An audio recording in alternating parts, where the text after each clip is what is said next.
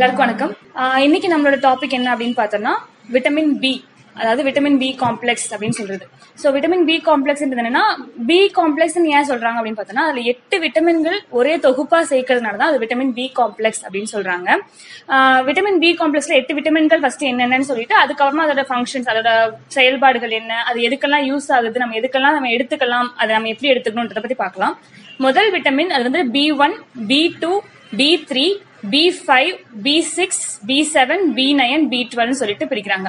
இதுல B1 அப்படிங்கிறது என்ன அப்படின்னு பார்த்தோம்னா, நமக்கு வந்து தயமின்னு சொல்றாங்க. ரெண்டாவது B12ங்கிறது ரிபோஃப்ளேவின். B3ங்கிறது வந்துட்டு என்ன அப்படின்னு பார்த்தோம்னா உங்களுக்கு வந்து நியாசின்னு சொல்லுவாங்க. அடுத்து B5 அப்படிங்கிறது வந்துட்டு பாண்டோதெனிக் ஆசிட் அப்படின்னு சொல்லுவாங்க. அடுத்து 6ன்றது என்ன அப்படின்னா பைரிடாக்சின், 7 வந்து பயோட்டின், அதுக்கடுத்து 9 வந்து ஃபோலேட் அப்படின்னு சொல்லுவாங்க, இல்ல ஃபோலிக் ஆசிட் அப்படின்னு கூட சொல்றாங்க.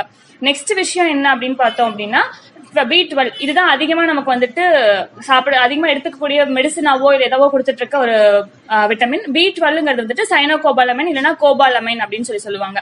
இதுல இந்த வரிசையில வர ஒவ்வொரு விட்டமினுக்கும் ஒரு ஸ்பெஷல் ஃபங்க்ஷன் இருக்கு. ஆனா இப்ப நம்ம காமனா சொல்லணும் அப்படின்னு பார்த்தோம்னா பி காம்ப்ளெக்ஸ் அப்படின்னு பார்த்தோம் அப்படின்னா ஒரு விஷயம் என்ன அப்படின்னா பிரெயினோட ஃபங்க்ஷன், அதாவது மூளை செயல்பாடை வந்துட்டு இந்த விட்டமின் பி தான் கட்டுப்படுத்துது. இன்னொன்னு, நம்ம உடம்புல நடக்கிற ஒவ்வொரு செல்லோட செயல்பாடுகளையும் இந்த விட்டமின் தான் வந்துட்டு நமக்கு ஒரு செயல்பாடுகளை வந்து சரியான நடைமுறையில நடக்கிறதுக்கு ஹெல்ப் பண்ணுது அப்படின்னு சொல்றாங்க. மூணாவது விஷயம், நம்ம உடம்புக்கு தேவையான எனர்ஜியை, அந்த சத்தையும் ஊட்டச்சத்தையும் கொடுக்கறதுக்கான ஒரு உதவி பண்ற விட்டமின் என்ன அப்படின்னு பார்த்தோம்னா விட்டமின் பி தான் சொல்றாங்க. இதுல நமக்கு ஏன் இந்த விட்டமின் பி வந்து ரொம்ப முக்கியமான விட்டமின் அப்படின்னு பார்த்தோம்னா, இது ரொம்ப சின்ன அளவுல ரொம்ப கொஞ்சமாவே எடுத்தாலுமே நமக்கு வந்து இது ரொம்ப பெரிய உதவியை பண்ணுது. ஏன்னா நம்ம உடம்புல சின்ன சின்ன செல்கள் வேலை செய்யறத பொறுத்துதான் ஒவ்வொரு ஆர்கனோட வேலையும், அதாவது ஒவ்வொரு உறுப்போட வேலையும் ஒரு சின்ன சின்ன செல்லோட வேலையை பொறுத்து தான் இருக்கு.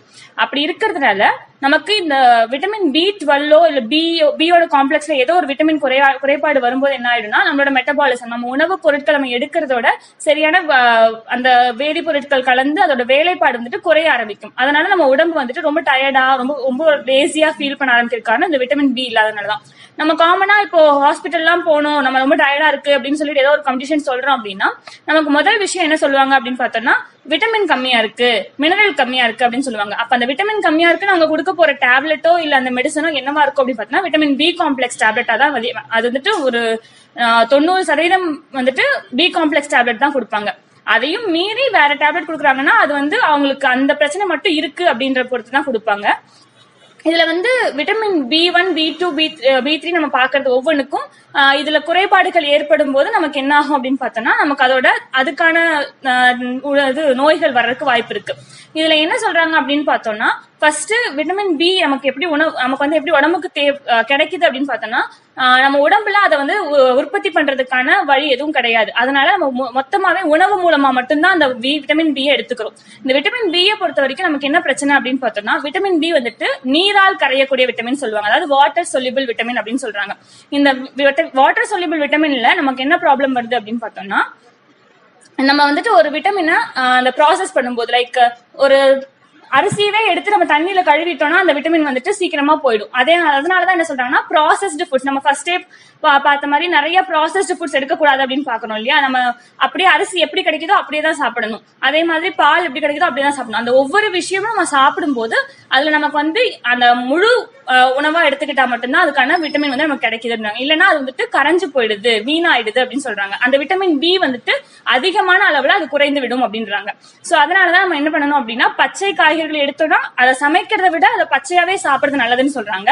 அதே மாதிரி நம்ம எடுக்கிற ஒவ்வொரு உணவுலையும் வந்து நீரால் கரையக்கூடியதுன்றதுனால நீர்ல வந்து அதிகமான நேரம் ஊற வைக்கிறதோ இல்ல வந்துட்டு சமைச்சு அதை வந்துட்டு நம்ம ப்ராசஸ் பண்ண வேண்டாம் அப்படின்னு சொல்றாங்க.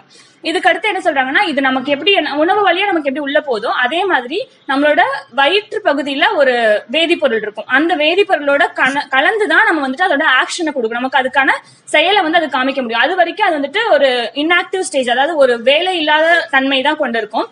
வயிற்று பகுதிக்கு போய் அது வந்து ஒரு வேதிப்பொருளோட கலந்து அதுக்கப்புறம் என்ன பண்ணும் அப்படின்னு பார்த்தோம்னா நம்மளோட சிறுகுடல், பெருக்குடல் இதுக்கு எல்லாத்துக்கும் போகும். அப்ப இது போகும்போது சிறுகுடல்ல போய் தான் நமக்கு தேவையான அந்த ஊட்டச்சத்துக்களை உறிஞ்சு எடுத்துக்கும். உறிஞ்சு எடுத்துட்டு யூரின் வழியாவோ இல்ல மோஷன் வழியாவோ நமக்கு வந்து அந்த அதோட வேஸ்டான பொருட்கள் எல்லாம் வெளியே போயிடும். அதே மாதிரி இந்த விட்டமின் பி பொறுத்த வரைக்கும் இது எங்க ஸ்டோர் ஆகும் அப்படின்னு பார்த்தோம்னா லிவர், அதாவது கல்லீரல் பகுதியில தான் ஸ்டோர் ஆகும். கல்லீரல் பகுதியும் தாண்டி நம்மளோட தசை பகுதிகளில் ஸ்டோர் ஆகும் அப்படின்னு சொல்றாங்க.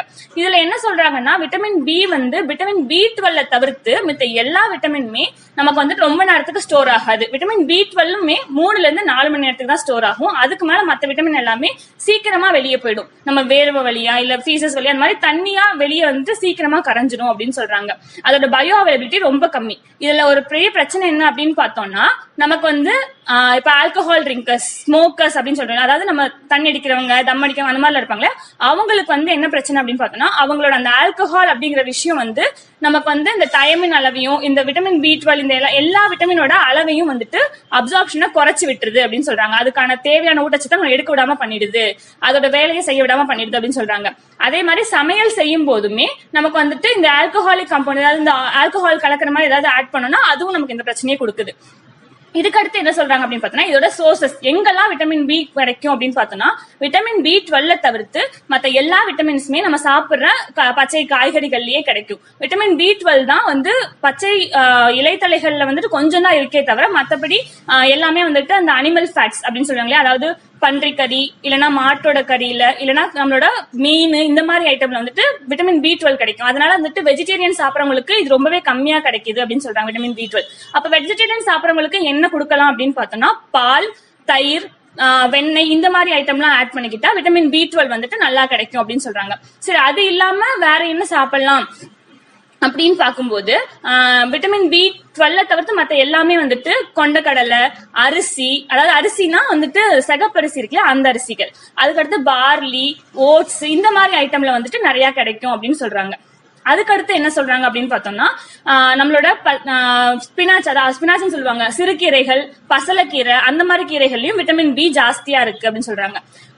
அதை விட இன்னொரு முக்கியமான விஷயம் என்னன்னா அடிக்கடி எடுக்கிற பழமான வாழைப்பழத்துல விட்டமின் பி வந்து அதிகமா இருக்கு அப்படின்னு சொல்றாங்க. இதுக்கடுத்து விட்டமின் பி வந்துட்டு எவ்வளவு அளவுல ஒரு நாளைக்கு தேவைப்படுதுன்னு பார்த்தா யாருமே நம்ப முடியாது. ஏன் அப்படின்னா இந்த விட்டமின் பி இவ்வளவு வேலையை நமக்கு ஹெல்ப் பண்ணாலுமே இதோட அளவு வந்து ரொம்பவே கம்மி தான். 1.1 மில்லிகிராம் அளவுல தான் நமக்கு வந்துட்டு எல்லா விட்டமின்லையும் தேவைப்படுது. ஆண்களுக்கு அப்படின்னு பார்த்தோம்னா 1.1 மில்லிகிராம், பெண்களுக்குன்னு பார்த்தா 1.4 மில்லிகிராம். அதுவே இந்த கல்யாணம் ஆகி குழந்தை பிறந்துருச்சு இல்ல கன்சீவா இருக்காங்க அப்படின்ற பெண்களுக்கு 1.8 கிராம் அவ்வளவுதான் தேவைப்படுது. இந்த விட்டமின் B9 அப்படிங்கிற விட்டமின் எல்லாம் வந்து நமக்கு வந்து 400 மைக்ரோகிராம் அளவுல தான் தேவைப்படுது. விட்டமின் மில்லிகிராமுக்கும் குறைவான அளவுல தான் அது தேவைப்படுது அப்படின்னு சொல்றாங்க. சோ அது வந்துட்டு தினமும் நமக்கு தேவைப்படுற அளவு குறைவா இருந்தாலும் நமக்கு கிடைக்கிறது ரொம்ப குறைவு தான். அதனால அது தேவையான அளவும் வந்துட்டு குறைவா இருக்கு அப்படின்னு சொல்றாங்க. இதுக்கு அடுத்து ரெண்டாவது விஷயம் என்ன அப்படின்னு பார்த்தோம்னா டெஃபிஷியன்சி, அதாவது குறைபாடுகள். இந்த விட்டமின் B வந்து நம்ம எடுத்துக்கிற அளவு குறையும் போது நமக்கு என்ன நடக்கும் அப்படின்னு பார்த்தோம்னா நம்ம விட்டமின் பி வந்து ஒவ்வொன்றுக்கும் ஒவ்வொரு ஃபங்க்ஷன் சொன்ன மாதிரி ஒவ்வொன்றுக்கும் ஒவ்வொரு டிசீஸ் வரும். B1 குறைபாடு இருந்துச்சு அப்படின்னா பெரிபெரி அப்படின்னு ஒரு டிசீஸ் வரும். பெரிபெரி அப்படின்னா என்ன அப்படின்னா நம்மளோட மூளையில போற நரம்புகள் இருக்கு இல்லையா, அது எல்லாமே வந்துட்டு சரியான முறையில வேலை செய்யாது அப்படின்னு சொல்றாங்க. மறதி, அப்புறம் வந்து நம்மளோட கை கால்ல வந்துட்டு ஒரு மாதிரி குத்துற மாதிரி சென்சேஷன்ஸ் அந்த மாதிரி இருக்கலாம். அடுத்தது B2 வரும்போது என்ன வரும் அப்படின்னு பார்த்தோம்னா சிலியாசிஸ் அப்படின்னு சொல்றாங்க. சிலியாசிஸ் அப்படின்னா என்னன்னா நம்மளோட உதடு பகுதிகளை வந்துட்டு அப்படியே வெடிப்பா வந்துடும். உதடு பகுதி, இந்த ஆங்கிள் ஆஃப் மவுத்னு சொல்லுவாங்க, அதாவது இந்த கார்னர் ஆஃப் தி மவுத்ல வந்துட்டு நமக்கு என்னன்னா அப்படியே வெடிப்பா வர அந்த விஷயம். ஏன்னா ரொம்ப சோர் த்ரோட்டா இருக்கும், தொண்டையெல்லாம் அப்படியே ட்ரையாவே இருக்கும், என்ன தண்ணி குடிச்சாலும் உங்களுக்கு அது செட் ஆகாது அப்படின்னு சொல்லுவாங்க. அடுத்து விட்டமின் B3, இது நிறைய பேர் கேள்விப்பட்ட ஒரு டிசீஸா தான் இருக்கும், பெல்லாகிரா அப்படின்னு சொல்லுவாங்க. அதுவும் என்ன அப்படின்னு பார்த்தோம்னா டயரியா அந்த மாதிரியான நோய்களை கொடுக்கும். அப்புறம் மறதி அதிகமா கொடுக்கறதுக்கான இதுதான் ஹெல்ப் பண்ணும் அப்படின்னு சொல்றாங்க. அடுத்து விட்டமின் B5. விட்டமின் B5ல வந்துட்டு 4 விஷயம், 4 Dன்னு சொல்லுவாங்க. அதாவது ஃபர்ஸ்ட் ஒன் வந்துட்டு டிமென்ஷியா, மறதி. அப்புறம் டயரியா, அது வந்துட்டு என்னன்னா வயிற்றுப்போக்கு அப்படின்னு சொல்றது. அதுக்கு அடுத்தது டெர்மடைட்டிஸ் வரும்போது என்னன்னா அரிப்பு, உடம்புல ஸ்கின்ல வந்துட்டு இன்ச்சிங் அந்த மாதிரி இருக்கிறது. லாஸ்டா 4வது டி என்ன சொல்றாங்கன்னா டெத் கண்டிஷன் வரைக்கும் கொண்டு போகும் விட்டமின் B5 வந்துட்டு குறைபாடு இருந்துச்சுன்னா அப்படின்னு சொல்றாங்க. அதுக்கடுத்து விட்டமின் B6 அப்படி வரும்போது என்ன சொல்றாங்க அப்படின்னு பார்த்தோம்னா விட்டமின் B6 குறைபாடு இருக்கும் போது நமக்கு வந்து என்ன ஆகுது அப்படின்னா B6 கம்ப்ளீட்டாவே குறையும் போது அனீமியா வரும் அப்படின்னு சொல்றாங்க. விட்டமின் B6, B9, B12 இது மூணும் குறையும் போது அனீமியா வரும் அப்படின்னு சொல்றாங்க.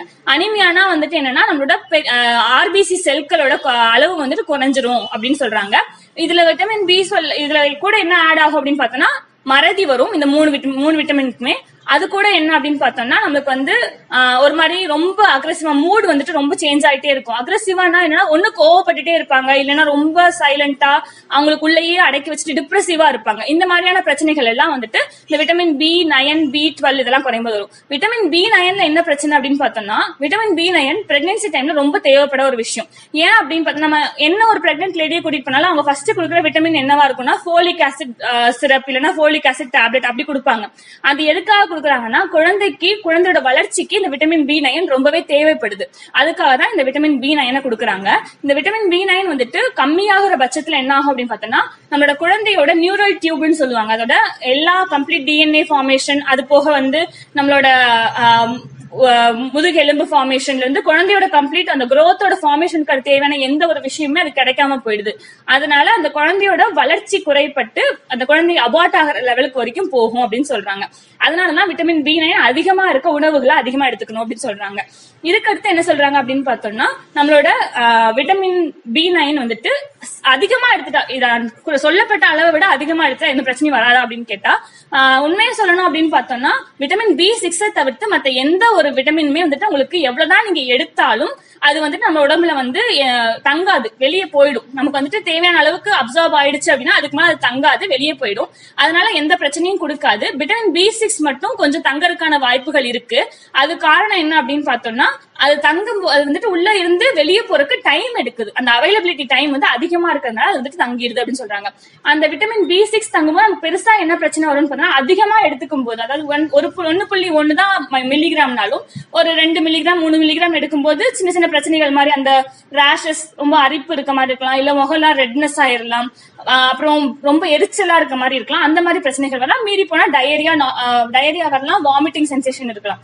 அதுவும் இல்ல அப்படின்னு பார்த்தோம்னா ரொம்ப அதிகமான அளவு நம்ம விட்டமின் பி வேணும்னு சொல்லிட்டு அதை மட்டுமே அதிகமான லெவல் எடுத்து ரொம்ப அதிகமான அளவு எடுத்துட்டோம் அப்படின்னா நமக்கு வந்துட்டு மூளைச்சிதைவும் உயிரிழப்பும் கூட வரதுக்கு வாய்ப்பு இருக்குன்னு சொல்றாங்க. அது அந்த அளவுக்கு கேசஸ் இல்ல, ரொம்ப ரேர் கண்டிஷன் தான் அப்படின்னு சொல்றாங்க. இதுல வந்து நம்ம என்ன பண்றோம் அப்படின்னா விட்டமின் பி தேவைப்படுது, விட்டமின் குறைபாடு இருக்கு அப்படிங்கறதுக்காக நம்ம எல்லாரும் பண்ற ஒரு விஷயம்னா விட்டமின் டேப்லெட்ஸ் எடுக்கணும்.